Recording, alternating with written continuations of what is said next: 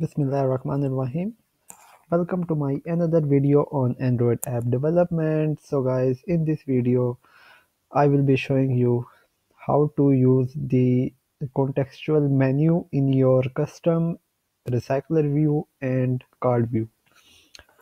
Alright, so guys, what you need to do is if you have a recycler view and as well as a card view, so if you want to, if the user wants to click, or you can say long click the item, so a contextual menu will be opened, and in that if we click on an item, the desired operation should be done. All right, so let me show you. So here I have this custom adapter class.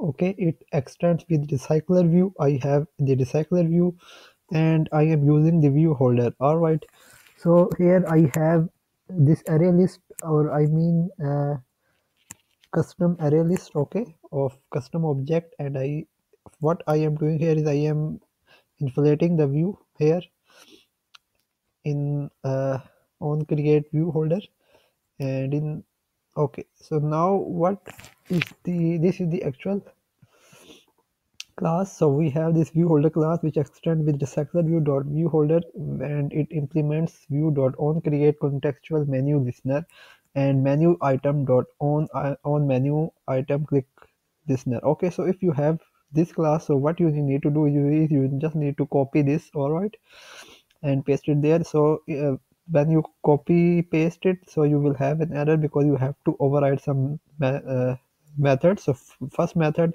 here is on menu item click and on create context menu. All right, so here you create some menu items, so you can add for, so this will be the, for example, if we say I change it to delete. All right, so now my action item dot set on menu item click listener. All right, so now what we did here is we registered the listener. Okay, so item you dot set on create contact menu listener, and after that I just use this simple code. All right, so if you want to get the code, you can always visit my website, and I got the link from here. So this is the code which is available. All right, so guys, if you like the video, please like, share and subscribe. Goodbye.